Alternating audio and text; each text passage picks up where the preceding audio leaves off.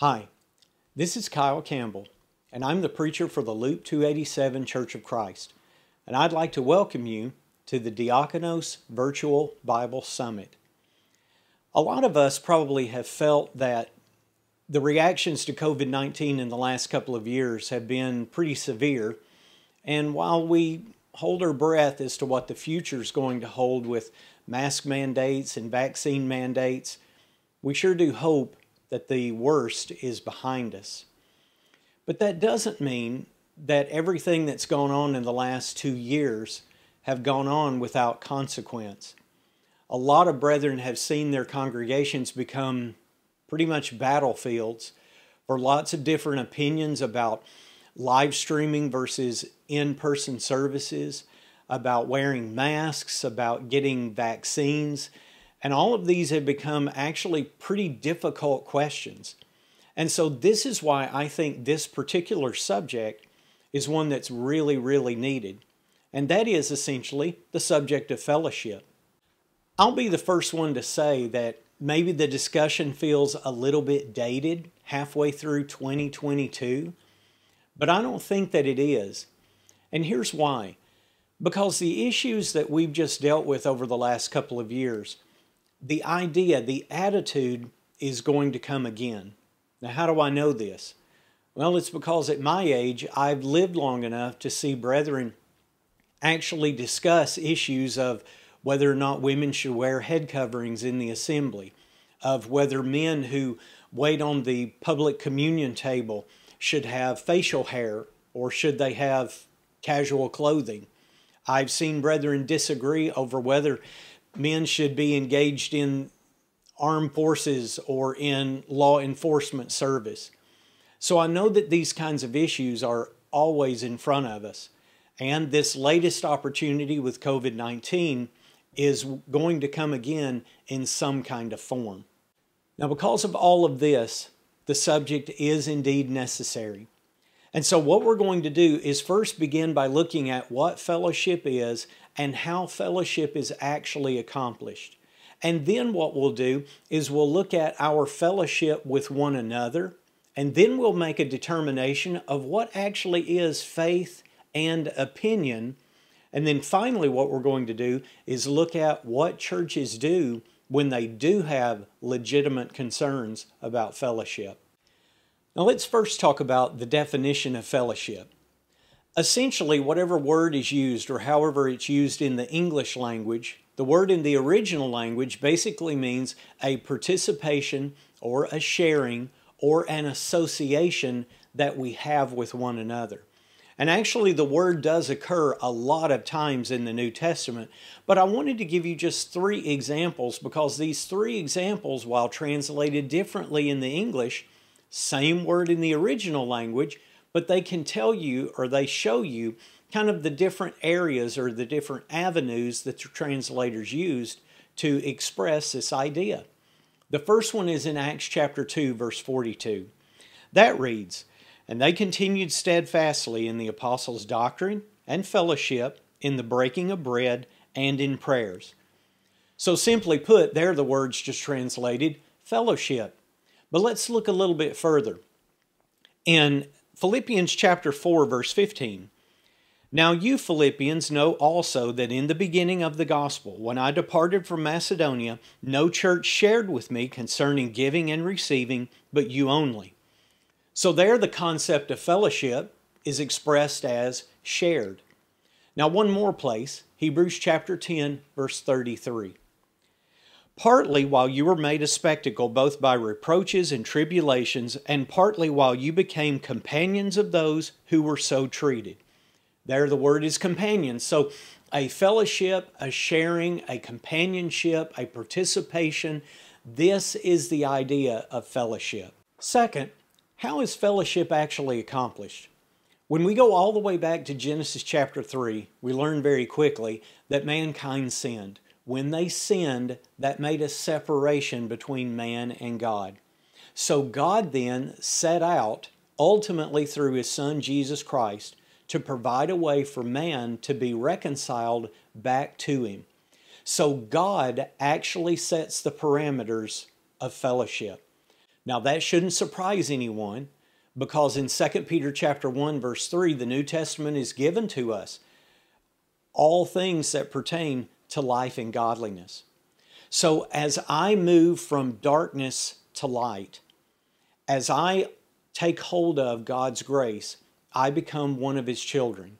As I become one of His children, then I'm freed from my sins, and I also now have the opportunity, as John says in 1 John chapter 1 verses 5 through 7, to walk in the light.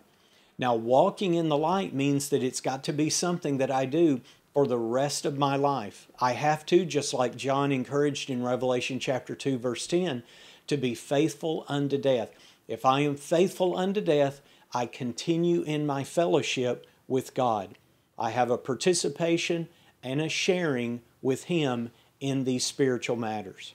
Now, third, when someone becomes a child of God, they not only enter into a relationship with God, but they also enter into a relationship with other Christians. So as long as I am walking in the light, and as long as you are walking in the light, we have something to participate in. We have something to share in. And that's exactly the way that God wanted it. And I participate and I share in my relationship with God through the local church. And that's very, very important, because we can't just be Christians that kind of float around everywhere. God intended for us to serve Him through a local church. Now, Paul actually showed us this in Acts chapter 9 in verses 27 and 28. When he came from Damascus down to Jerusalem, he wanted to join with the disciples. Now, they didn't want him to, but Barnabas came to his aid and vouched for him, and they did indeed accept him. And when they did, he joined with them in a participation, in a sharing, and they were then able to go out and preach the gospel and proclaim the gospel together. When you look in Acts chapter 2, verses 41 through 47, as the church was founded on the day of Pentecost, these people engaged in activities that demonstrated their fellowship. And then as I walk in the light, my fellowship with you and my fellowship with the Christians here where I worship is going to depend on a few aspects. Number one, it's going to depend on my walking worthy of my calling in Ephesians chapter 4, verses 1 through 6. Secondly, it's going to depend on me walking in love with one another in Ephesians chapter 5, verses 1 and 2. It's going to depend on me caring for someone else's interest other than my own in Philippians chapter 2 and verses 1 through 4. And then finally, it's going to depend on me doing everything without murmuring or disputing in Philippians chapter 2 and verse 14. Unity can be maintained in a local congregation even when members differ about certain things, including masks and vaccines. And I want to show you how. Paul wrote in two places, 1 Corinthians chapter 8 and Romans chapter 14, where people can have differing convictions with one another and yet still be in fellowship. And this is where we come to the part of the video where we need to investigate the difference between faith and opinion. Third, the difference between faith and opinion. How can we maintain fellowship when we differ with one another? When we differ about masks and when we differ about vaccines? It is the difference between faith and opinion. Faith in the New Testament speaks of a body of truth, a codified, revealed body of truth that cannot be altered and it cannot be changed. Every single child of God has the responsibility to follow it. Now, this is expressed in a lot of different ways. You may see the word used faith or gospel or doctrine or teaching, but it all basically means the exact same thing. In Acts chapter 6, verse 7, it says, "Then the word of God spread, and the number of the disciples multiplied greatly in Jerusalem, and a great many of the priests were obedient to the faith." What were they obedient to? They were obedient to the gospel, that body of truth that cannot be altered and that cannot be changed. A little bit later in the New Testament, in 2 Corinthians chapter 13 in the 5th verse, Paul wrote, "Examine yourselves as to whether you are in the faith. Test yourselves. Do you not know yourselves that Jesus Christ is in you, unless indeed you are disqualified?" So see whether or not you are in the faith. See whether or not you are following that objective source of truth. Now, this objective source of truth is an objective source that is knowable, it's identifiable, and it is teachable. In John chapter 8, verse 32, "You shall know the truth, and the truth shall set you free." This is the truth, doctrine, teaching, instruction, faith, that we all have to agree on and that we all absolutely must hold to without exception. 2 John verse 9 says, "Whoever transgresses and does not abide in the doctrine of Christ does not have God. He who abides in the doctrine of Christ has both the Father and the Son." So the doctrine of Christ, and the doctrine of Christ is going to teach us something very important that we'll come back to in just a moment. What it teaches us is that we can have different opinions in certain circumstances, and we can accept each other. Now that's part of the doctrine of Christ, and that leads us to a consideration of opinion. Opinion is an impression that rests on principles that we take from the New Testament, but yet there is no actual statement by God on the matter. I may have an opinion on this issue or on that issue. I may take in some of my ideas about the New Testament, but God hasn't actually spoken on it. God hasn't actually legislated on it. So because of this, as I follow it and as I live by it in my own mind, yes, I'm living by something that's an opinion, but that's not something that I can bind on someone else. An opinion may very well be a very strong impression, and I may have had it most of my adult life, but it's just a deduction that I'm making from the scriptures that I've applied to my life that I now live by. I've got to say something that's difficult, and that is that opinions or personal consciences in some matters, these areas where God hasn't spoken or where God hasn't legislated, are almost always a hindrance to the work of God. They're almost never a help. I have seen so many churches that divide and that have so much difficulty because brethren have these different opinions and these different points of view, that while they may have some nebulous connection with truth, they aren't actually the revealed Word of God.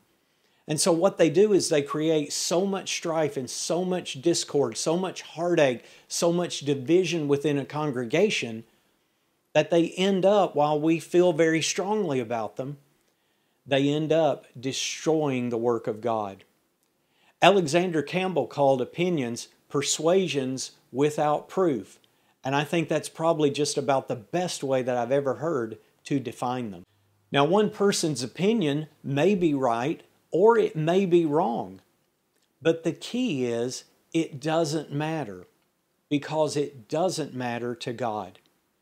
I mentioned two passages earlier, Romans chapter 14 and 1 Corinthians chapter 8. In both of these sections of Scripture, what Paul is doing is explaining that there are people who have various opinions on these matters. And these matters in these two chapters were more closely linked to the Judaism of past. For example, in Romans chapter 14, the major point was that they were discussing the eating of meats. They were discussing the keeping of days. And Paul, in the allowance of these issues that we have, said in Romans chapter 14 and verse 1, "Now accept the one who is weak in faith, but not to have quarrels over opinions." A few verses later in Romans chapter 14 and verse 5, it says, "One person esteems one day above another, Another esteems every day alike. Let each be fully convinced in his own mind. And then finally in Romans chapter 14, in the 14th verse, Paul wrote, I know and am convinced by the Lord Jesus that there is nothing unclean of itself, but to him who considers anything to be unclean, to him it is unclean. Think about this just for a moment. If these instructions were given to divine truth, then that would erase everything that we know about divine truth. Paul is not saying that you just need to decide whatever it is that you want to believe about it. Paul is only reserving these instructions to matters that are opinion, persuasions without proof. In Romans chapter 14, the eating of meats or the eating of non-meats was something that was left to someone's own personal conscience. Fellowship is only possible when we have an unwavering commitment to revealed divine truth. And every Christian within a local body has to have that same commitment to truth. Now, as it happens, when they don't, then yes, other brethren have to be long-suffering. They have to make sure that they're teaching someone. They have to make sure that they're pulling someone closer to God and closer to truth. When no agreement on truth can be reached, a local congregation has no option except to withdraw their fellowship. And we'll talk about that in just a moment. But 1 Corinthians chapter 8 and Romans chapter 14 were explicitly written to say that in these matters of personal conscience or in these matters of personal opinion where God didn't legislate or where God did not spell it out, like situations revolving around the wearing of masks and revolving around the taking of a vaccine, a church is not to splinter over these issues. Finally, let's talk about the topic of when we should keep away. Church discipline is taught throughout the New Testament, but it's a topic that is difficult at best, and it's often misunderstood at worst. And so what we need to do is get a clear idea of what actually God wants us to do when fellowship is broken. Now, I want to quickly add that no one craves the exercise of discipline. No one likes that. No one wants that. But we understand that in some circumstances, it has to be done. But there's also another point that needs to be added. And that is a local body of Christians. You know, a lot of times we use the terminology of family, and the New Testament definitely uses the terminology of family. And it needs to be a family. We need to be close. Because in order for disfellowshipping or withdrawing or keeping away or marking, no matter what you call it, in order for it to work, there needs to be this close personal relationship that exists among all of the members. And just kind of as another little side note, the issues that we've talked about previously, the idea of pushing these personal scruples, these personal conscientious objections that we have to different issues, again, where God's never legislated, does nothing but pull people apart. That's why I said that having a lot of these opinions does a church, most times, no good whatsoever.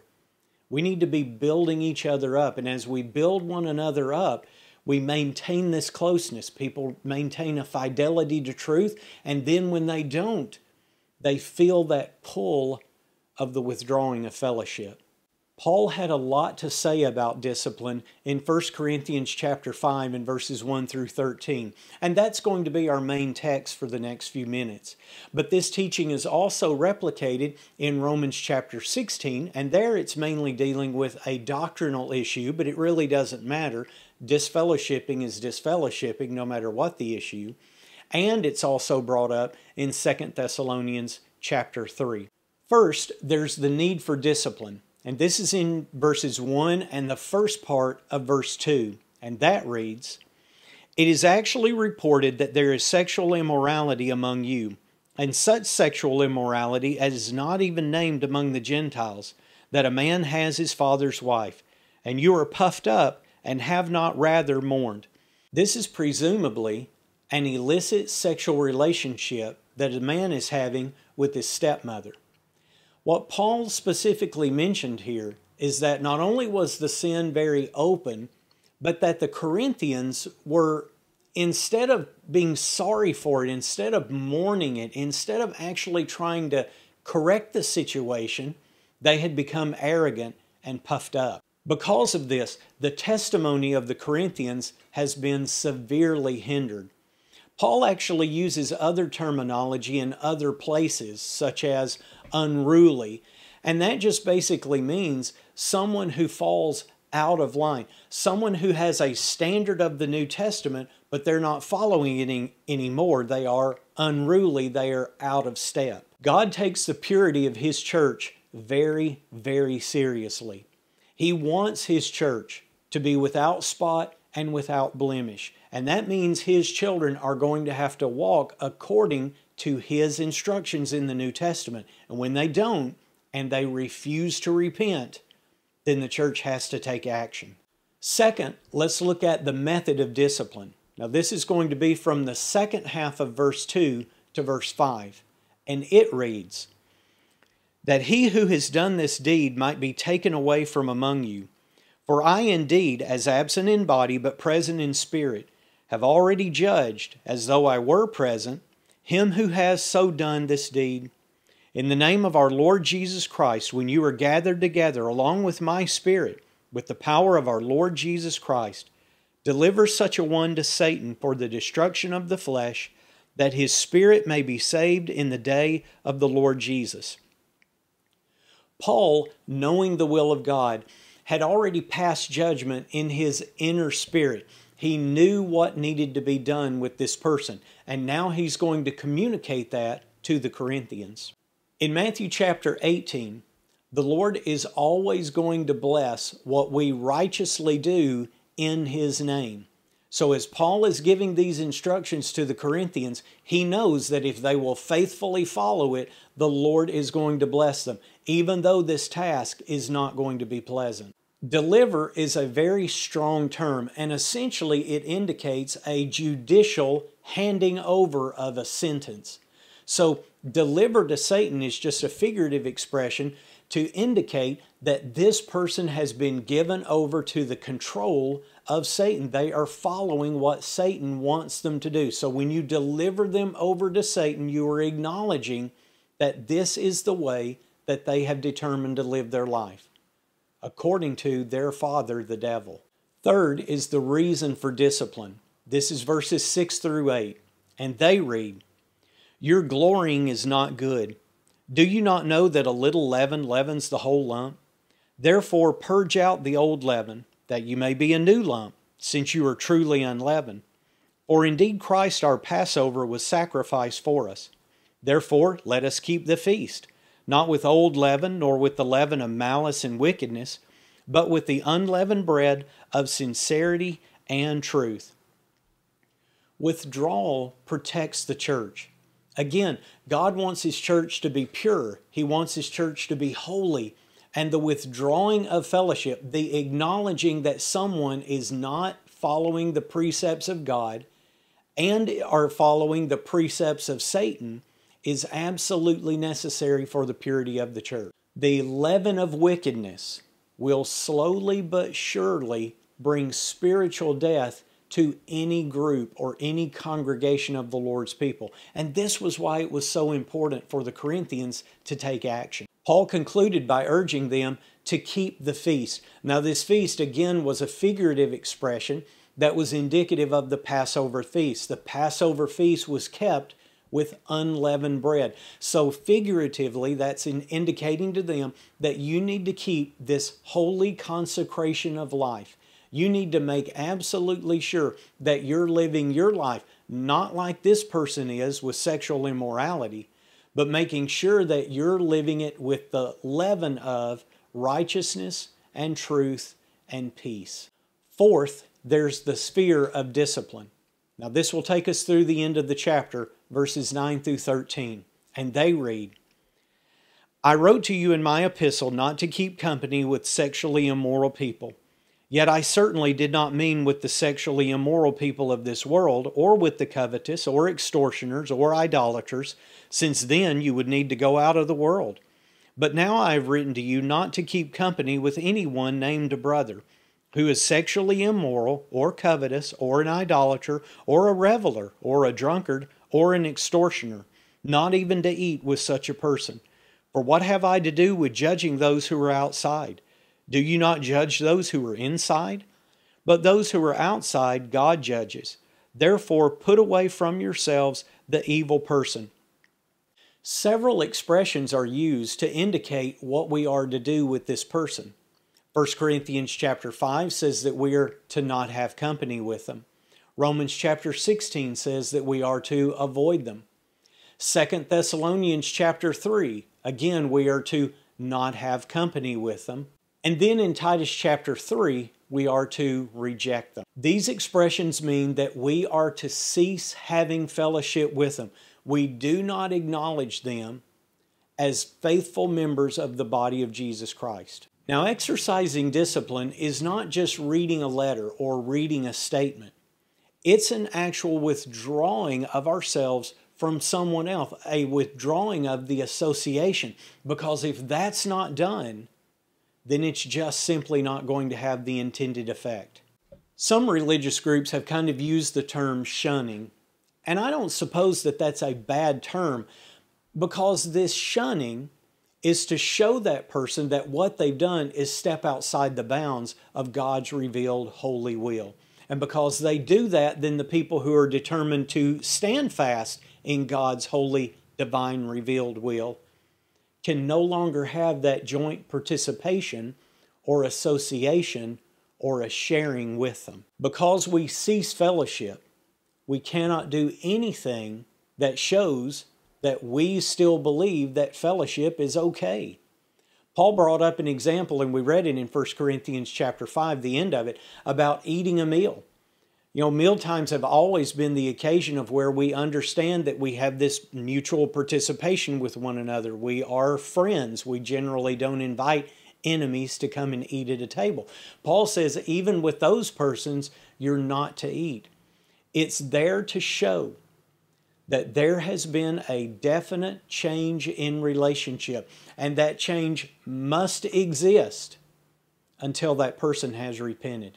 Letting the person who has been withdrawn from, or letting the person who has been disciplined, still have social interaction with you. And although Paul uses the instance of eating with someone, there's a lot of social interactions that we can have with people. But when we have those social interactions with people that have been withdrawn from, and we act like nothing has changed, then that sends the message to them and to the rest of the world that we don't believe that discipline is real, that we don't believe that there's any necessary reason to actually follow the commands of God. And brethren, we just can't simply do that. Divided, we fall. Whether we have legitimate doctrinal or moral issues that we just ignore and disregard, or whether we have personal opinions that we push too far to the point of fracturing a congregation, in either one of those instances, we have done incredible damage. Issues in the first century that threatened the existence of churches, that threatened the lampstand being among God's people, were handled in such a way so that we can look at it and take from it then examples to guide our relationship with other God's children. Now, over the last couple of years, we've dealt with a few pretty significant divisive issues. And hopefully we've learned that we don't press those issues to the point of dividing. Yes, we all have our different opinions, and those opinions may be opinions that are held innocently. They may have a political motive. They may have a medical motive based on your background and your learning and your training, but it doesn't matter. We don't push these to the point of dividing the body of Jesus Christ. And one of the unfortunate parts is that I've seen so much of the ill will and the bad feelings because of these very things. And brethren, it just shouldn't be that way. God gave us instructions, again in two places that had been mentioned previously, Romans chapter 14 and 1 Corinthians chapter 8, where we can have these opinions and yet we can still coexist. And the body of Christ needs this so desperately. It needs it desperately over the last couple of years, and I do promise you it's going to need it desperately as time marches on and we face all new issues. I understand that it's difficult for us to sometimes keep quiet about these personal issues. Just like I understand that sometimes it's difficult to stand up and speak up when it comes to legitimate doctrinal and moral issues where people deviate from the Word of God. But true proper fellowship, not only with God, but with God's people, is worth the cost. We are to preserve the unity of the Spirit in the bond of peace, and we need to be doing that. When legitimate issues of right and wrong come up, we can't just ignore them because they won't just go away. When someone has a serious illness in their body, you've got to make sure that that serious illness is dealt with, or else it's going to kill you. Every congregation that deals with these serious issues are going to have to understand and live by the processes that God gave. And that's why we spent these several minutes going over 1 Corinthians chapter 15. Because fellowship involves us standing for right. We don't want to be divided. We don't want to be divided because of matters of just personal conscience, and we don't want to be divided when we reject standing for God's holy word. The Lord gave us discipline to produce the peaceable fruit of righteousness. That's what the Hebrew writer said in Hebrews chapter 12, verse 11. So let's make sure that going forward, that we always live in a way where we, on one hand, stand for truth. And when people decide that they won't stand for truth, that we are long-suffering and that we try to teach them, that we try to bring them back to the fold of God. But if they refuse to repent, that we exercise discipline as necessary. Then on the other hand, let's so live that if we have personal consciences, if we do have personal opinions, it's not that we shouldn't just have those, but that we in maturity realize that those aren't what God said. Those are just simply my own feelings about this matter or that matter. And I'm not to bind them. I'm not to ridicule someone when they don't hold the same kind of opinion that I hold. I'm not to create division and discord within a local body when everyone doesn't align with my opinions and my beliefs. It takes maturity, I know. But remember, preserving the unity of the Spirit in the bond of peace is worth the cost. I'm so thankful that you've taken time out of your day to watch this video and to think about some of the things that I've had to say. I hope that what I've had to say has been straight from the Scriptures and that you can take those Scriptures and that you can understand how they fit within your life and within your congregation. May God bless you and have a wonderful day. Love is a choice. Does that come as a surprise to you?